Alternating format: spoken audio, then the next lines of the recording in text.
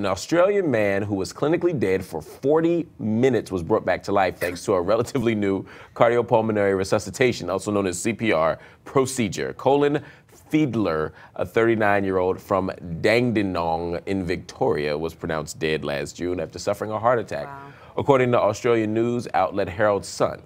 But doctors were able to revive him with the use of a mechanical CPR machine called the AutoPulse.